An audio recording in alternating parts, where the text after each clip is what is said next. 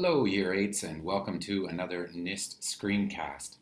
Today's topic is graphing, and specifically we're going to talk about how to use spreadsheets and those that are found in Google Docs. The first thing you need to be mindful of is your data.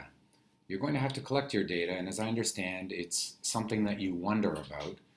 And you've also done already one type of graph as an example, which involves the number of siblings that the students in your class have. Now I have opened up a spreadsheet and I've called it Year 8 Wonder Graph, and I've put two columns. First column having the number of siblings with the labels 0, 1, 2, 3 and then a total, and then the number of students with the corresponding data collected from a class in the year 2013. After you have your data, you now need to create a chart. Chart is just another word for graph, but it's the word that they tend to use in Excel and in Google. So please be mindful when you're making a chart, you should make sure it has a proper title, the axes are labeled, etc.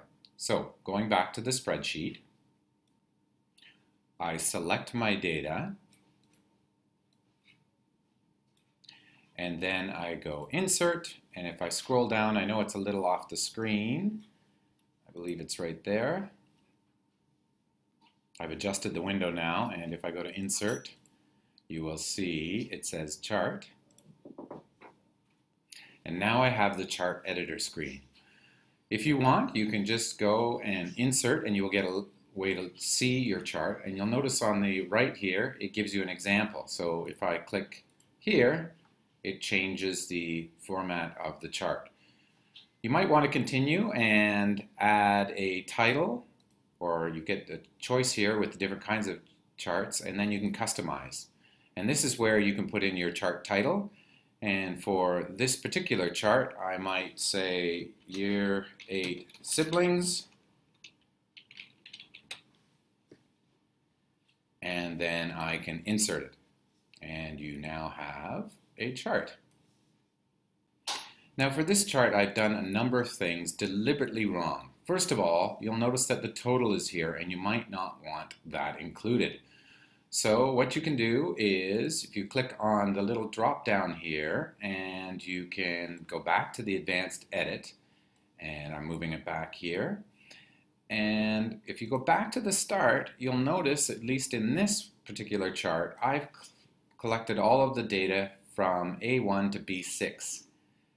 Instead of going down to B6, I really only want to go to B5, which will get rid of the 6th row with the total. And if I click OK, automatically I now have only the number of students. Now, we don't want just number of students, we'd rather have some of the data, and I'll look at the data again.